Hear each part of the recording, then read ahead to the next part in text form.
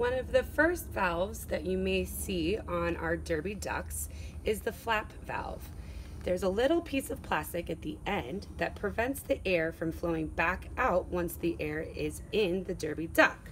So how you fill those is you need to get your air pump and put the needle-like head on it.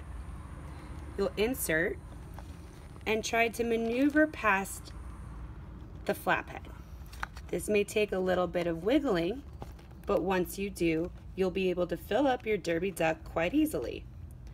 Once full, you'll remove the needle. The flap prevents the air from coming out, and you close.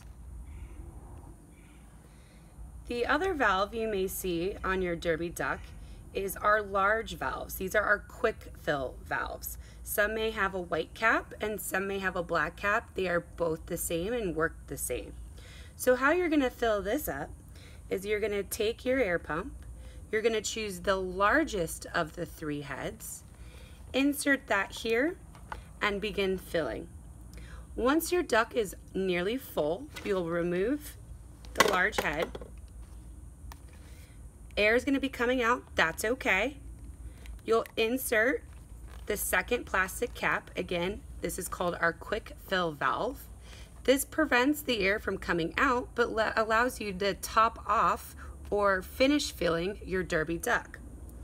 You'll then, with your pump, switch to the medium, the middle-sized head.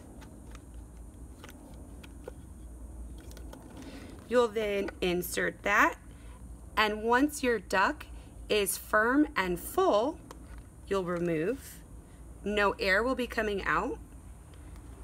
You'll finish off capping it, and then for safety, you'll want to push your valve all the way into derby.